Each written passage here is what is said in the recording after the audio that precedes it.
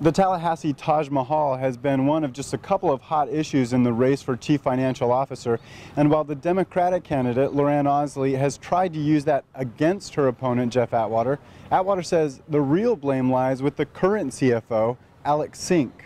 The CFO signed the checks when the building was being built.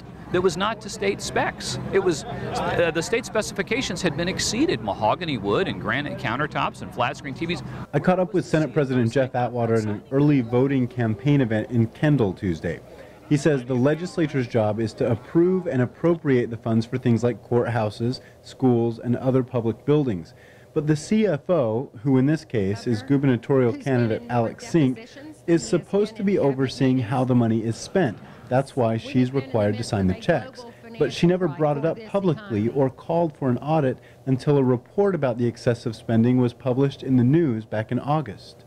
Well, it's easy to raise it once the media points it out that what in the heck is this building doing out here? About a week and a half ago, Sunshine State News attempted to ask Sink why she didn't raise the red flag sooner, but she fled from our cameras and hasn't returned our messages. Why won't the CFO's office take responsibility for for appropriating money that was never approved by the legislature to do those things? In Kendall, Lane Wright, Sunshine State News.